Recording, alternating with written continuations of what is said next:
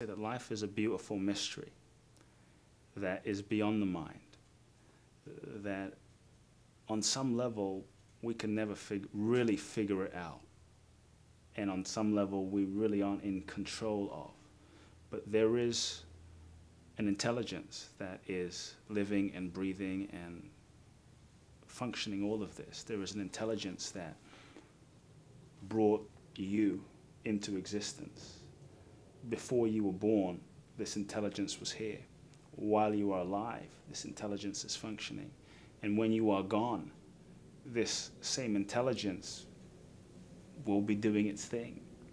You know, a beautiful thing my father once said to me when I was going through an interesting time, a challenging time years ago.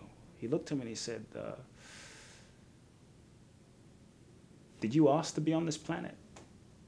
Did you plan and scheme and ask to be here? And obviously, what could I say other than, well, not that I'm consciously aware of. It appeared anyway that I just showed up.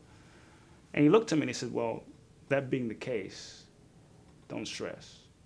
That same intelligence that brought you here, the same intelligence that's living you, the same intelligence that's digesting your food, the same intelligence that is translating everything that's being spoken right now so that your brain understands it, and that's beating your heart, and that simultaneously is functioning your body and sending all the blood cells and coordinating everything and coordinating the people in your community and the 6.5 billion people on the planet and the trees and nature and the animal kingdom and the insect kingdom and the plant kingdom. That same intelligence knows exactly how to fulfill your life.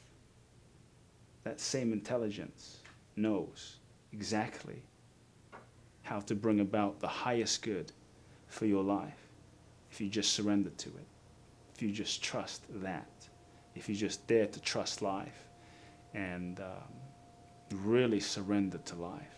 It knows, and it is what we are. And it's just time to remember that.